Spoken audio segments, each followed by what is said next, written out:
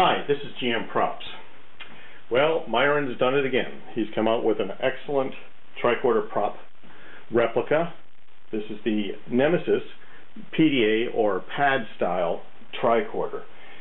Now, what I'm going to do, what I had to do, is I had to create some electronics that will fit inside this fabulous prop.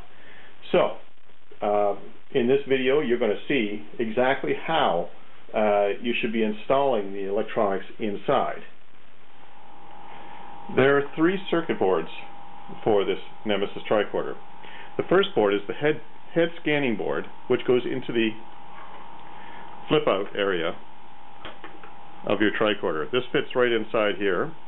The second board is your control panel board, which goes across the top. These contain the Geo Met bio lights, the AB library lights, and the power light.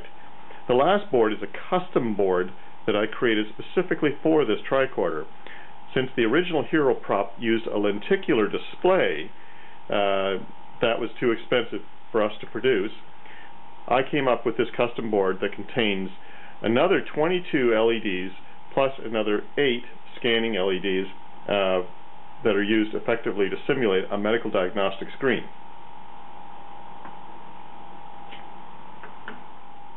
When the boards are assembled, they look like this, but they do not go in like this. They actually have to go in 2 sets. The first one that has to go in is the headboard, the head scanning board with its 22 lights, and it has to be attached to 2 wires that are inside this flip out portion of the tricorder. These 2 wires provide the power for that board to run. Now, for demonstration purposes, I've already connected this board to the other boards for power. Okay, the second board, the GeoMet Bio control panel board, has all the lights attached already here and is ready to go. The view screen board is all assembled, and a couple features about the view screen board: it also contains the sound, and it contains the battery, which is one small 3.7 volt iPod shuffle battery, which can be recharged through this charging port right here. And right now it is in charge mode through this switch. Normally when the tricorder is fully assembled, there is a reed switch located right here, which will turn all the power off. But if you need to store the tricorder for long periods of time, you can always switch the tricorder into charge mode. Okay, so we went ahead and painted the tricorder body and installed one of the head scanner boards. Just before we painted the body, we did what I believe is the most difficult part of this installation. Inside the main body, above the GeoMet bio lights, are 2 brass rods in these indents. These are connected directly to the wires going to the head scanner board. You will need to solder a wire to each of these bars, as I have done here. In order to solder anything to the brass, first make sure it has been cleaned thoroughly. Then apply a small amount of soldering flux to the brass.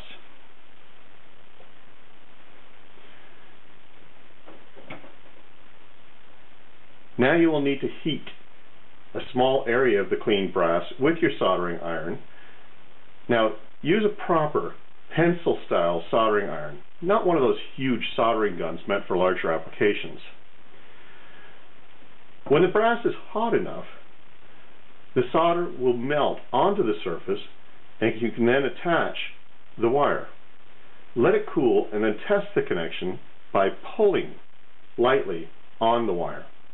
If it immediately comes off, then you will need to try again.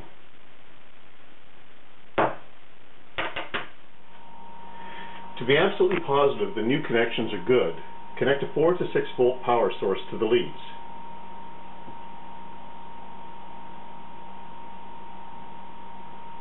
If the display begins to run, then you are good to go.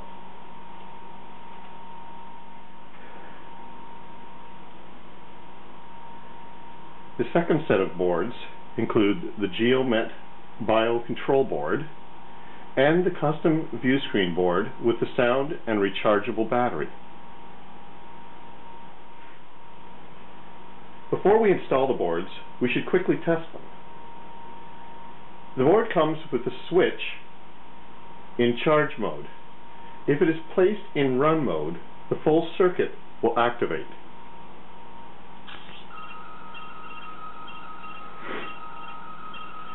The GeoMet Bio board contains the power reed switch. This reed is encapsulated in glass and is very fragile, so be careful with it. There is a magnet embedded into the scanner head housing which will be aligned with the reed switch once the board is installed.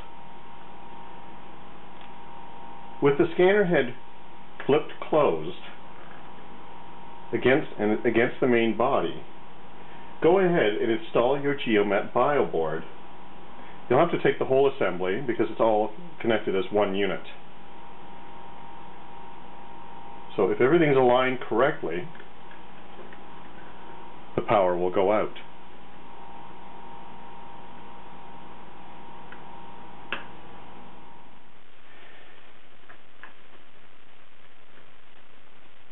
Now you can align the boards and get your battery and speaker module into a good position. But the main thing here is to align your GeoMet Bio board. So reactivate it by opening it up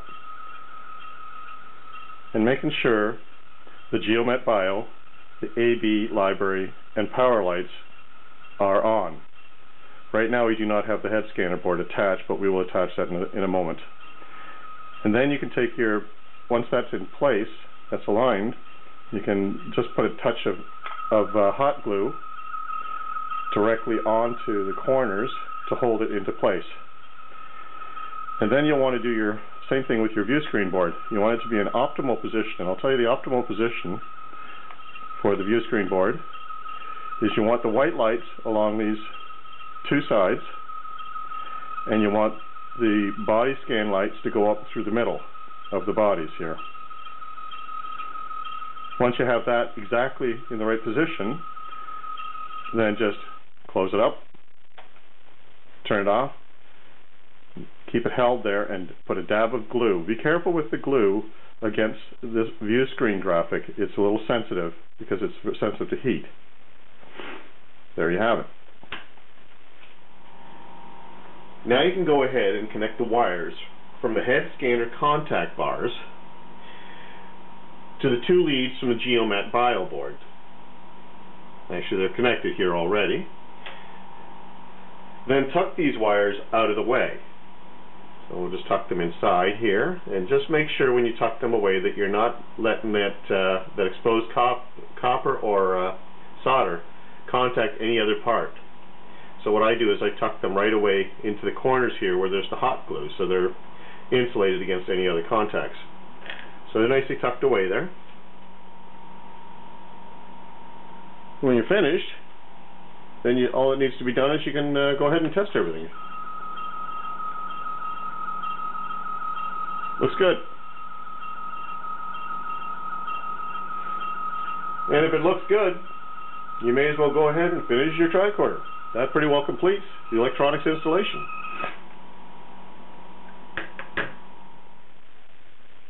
Your finished tricorder should look something like this.